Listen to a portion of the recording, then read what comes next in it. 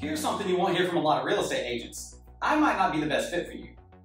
While that might sound strange coming from a person who's in the business of helping people buy and sell houses, it's usually a good sign that you're dealing with an agent who's honest and upfront about what they can and can't offer based on your real estate goals. And you know what? That's not a bad thing. I mean, let's face it. When you hire a real estate agent, it's not for a day or two. But this is a person who you're going to be working with for weeks, probably months at a time. Whether you're buying or selling a home, real estate transactions can take a lot of time from start to finish, which is one reason why finding the right agent to work with is so important.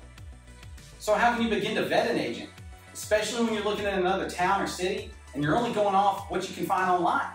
Here are 7 key things that can help you determine who may be the best fit for you as a real estate agent, so that when you do need to buy or sell a home, you'll have a better chance of having a smooth, even an enjoyable experience along the way. So let's talk about availability. Few things are more frustrating than not being able to reach your agent when you need to. That's why agent availability that aligns with your own schedule, as well as the schedule of all parties involved, is key to any successful real estate transaction. So how can you tell if an agent is going to be available? Start by making sure you're working with a full-time, full-service agent. Find an agent who promotes themselves as a full-time agent and has a work history and social media presence to back that up. Check out online reviews. Find other people who have had great experiences with this agent, and don't be afraid to reach out. Real estate involves huge transactions, so it's totally fine to reach out to folks online to get as much information as possible about a potential agent. Finally, give that agent a call, send a text, drop an email, or do all 3, and see what kind of response you get. Now, agents are human too, and we all get busy from time to time. But if you can't reach an agent right out the gate, then that's usually not a good sign of things to come. So if you're new to an area, who can point you to the best restaurants in town? Online search engines or the locals? Area locals always have the best advice on places to go, places to avoid, and the same goes for real estate agents in a given area. Local real estate agents have their finger on the pulse of the surrounding market, and they can help you make the best purchasing or sales decisions based on key factors that are important to you. These factors can include the local market conditions, information about school ratings and amenities, future infrastructure plans from local authorities, typical traffic conditions, the neighborhoods that smell a little funny, the neighborhoods that smell just like the ocean breeze. You catch my drift. So a full-time local agent will have all of this knowledge and more at their fingertips, simply because they study the local market every single day. So let's talk about relationships. Speaking of local, it's also important to find an agent who has established relationships with an extensive list of local vendors who will be there to help you with everything from financing and title to home inspectors and movers. When vetting potential agents, it's a good idea to present your unique real estate needs up front and then ask them to provide you with a list of vendors who may be able to help. For example, if you choose to finance your next real estate purchase, make sure your agent can provide a list of at least 3 local lenders who may be able to service your loan.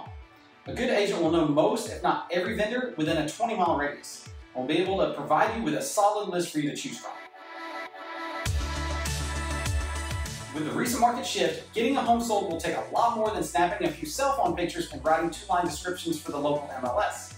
To get the highest and best offers out there, you're going to need an agent who doubles as a modern marketing expert, who will have the knowledge and capability of blasting your offer to the masses, driving traffic and getting as many views as humanly possible across a wide variety of channels, both online and off. If you're thinking about listing your home for sale, make sure an agent you interview is willing to go over the complete marketing strategy. Get them to walk you through step-by-step every touch point that your offer is going to appear on, and see if they typically offer their sellers weekly marketing updates. If you're not getting professional photos, videos, drone footage, marketing copy, and other high-quality content distributed through paid and organic traffic, as well as email campaigns, direct mail campaigns, even cold calling potential clients who might be interested in your offer, you might not be getting your home in front of enough people. Speaking of reaching out to potential customers, that's precisely what a proactive realtor is all about.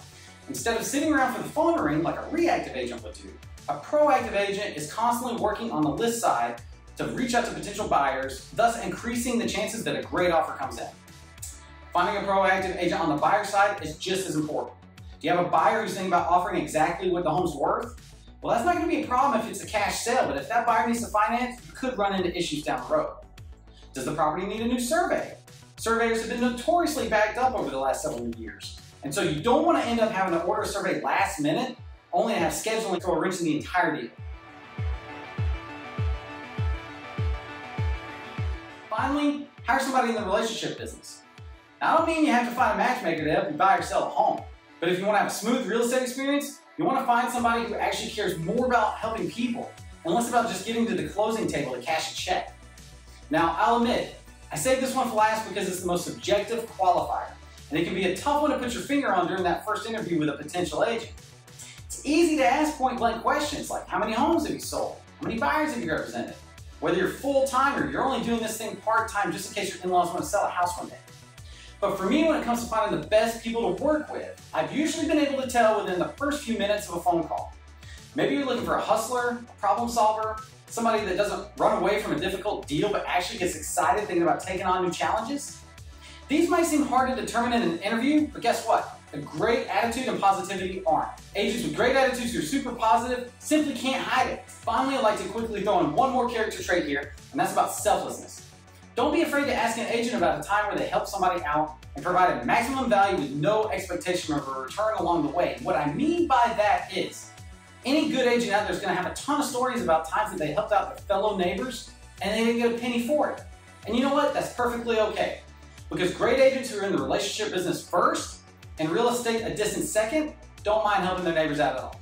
Well, there you have it. 7 things to look for in a real estate agent. If you like this content and you'd like to see more, it'd mean the world to me if you click the like button, subscribe to my channel, and share this post with anybody you think might be interested. Wishing you nothing but the best, meeting all of your real estate goals in 2023 and beyond. If there's anything you believe I can help with, or if you have questions of any kind, please don't hesitate to reach out to me using the contact information in the video description. Thanks so much for watching, and until next time.